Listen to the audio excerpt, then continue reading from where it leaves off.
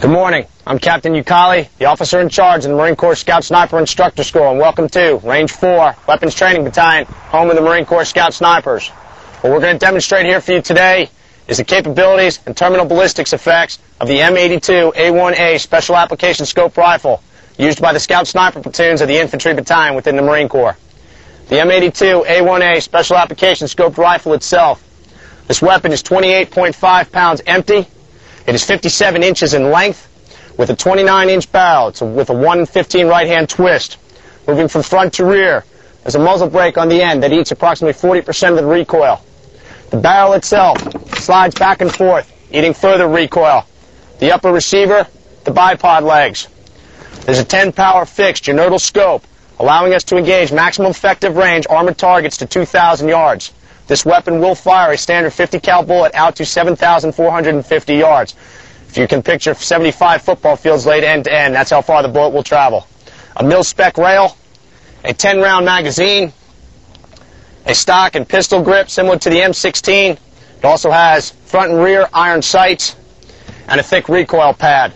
The most commonly available ammunition for the 50 cal sasr is standard 50 cal Browning machine gun ammunition. This fires a 660 grain bullet at 2,800 feet per second. Another type of round is the M8 armor-piercing incendiary round. This round provides limited armor piercing and limited incendiary effect against lightly armored targets. A third type of round which cannot be fired from this 50 cal weapon, but however can be fired from others, is the SLAP round. SLAP standing for Sabo Light Armor Penetrator. This is a tungsten carbide dart. What happens upon firing of the round, the plastic shoe is discarded out the side, and this small dart travels at over 4,000 feet per second to penetrate armored targets. The primary round for the M82a1 Special Application Scope Rifle is the Mark 211 Mod 0 Raufoss ammunition. Raufoss being the town in Norway where the factory is located where this round is created. This round provides armor-piercing, incendiary, and high explosive effect, and is noted by its green and silver tip. The way this round works is as follows. When the round is fired, it creates a spin. In the front of this round is an incendiary mixture. That mixture will form a cone. Behind that is composition A4, which gives high explosive effect. There are zirconium particles for sustained burning. There is also in the back of the round a 7.62 millimeter tungsten carbide penetrator. Upon hitting an armored target, that incendiary mix will form adiabatic pressure. That pressure needing to be released will propel the 7.62 millimeter tungsten carbide penetrator forward at over 4,000 feet per second, providing armor-piercing effect on a lightly armored target. Following in the wake of that tungsten carbide penetrator through that hole will follow the incendiary mixture, the composition A4, which will provide small high explosive effect, and the zirconium for incendiary effect inside the target. An example of what this ammo can do, this is a 1-inch thick piece of rolled homogeneous armor found on armored vehicles throughout the world. We fired 2 rounds through it, the M8 armor-piercing incendiary round on the right and the 50 cal SLAP round on the left. As you can see, the armor-piercing incendiary round penetrated but did not continue through. The SLAP round, moving at over 4,000 feet per second, came in and exited completely through this block of armor. Target 2 is a manhole cover. It's 21.5 inches diameter by 3.5 inches thick. Target 2, observer up. Ready? Fire.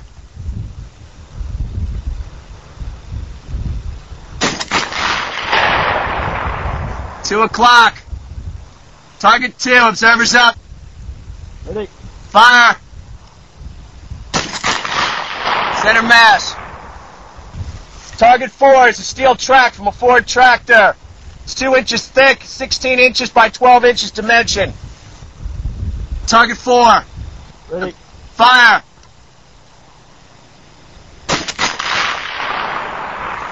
Target down. Target 5 is bullet-resistant glass. 3/4 inch thick, 15 inches by 40 inches dimensions. Target 5, observers up. Ready? Fire.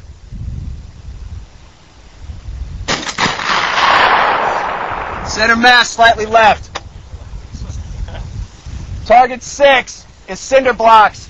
Cinder blocks are 8 inches thick, with 3¼ inch walls, 16 inches long. Target 6. Observers up.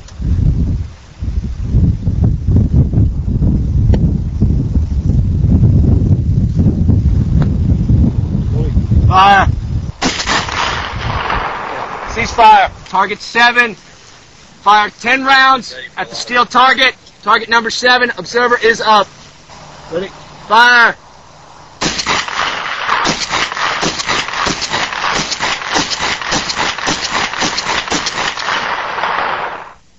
Located here are the entrance holes on the 3½ inch thick manhole cover at a 30° obliquity, and the exit holes. Note the secondary fragmentation pattern, the effect that had on the wood behind the target itself. The entrance hole from the 50 cal on the 2-inch thick steel track. Note also the crack. Better witness from this view. You can notice the 50 cal exit hole, the limited secondary fragmentation, and the cracking of that plate. The incendiary effects of the 50 cal Raufoss round demonstrated here. Zirconium particles and the remnants of that round continuing to burn a full 30 seconds after bullet strike. And downrange 30 yards past the impact. The cinder blocks, the Raufoss round did penetrate through 4 of the blocks, and then through tumbling and yawing action exited through the top.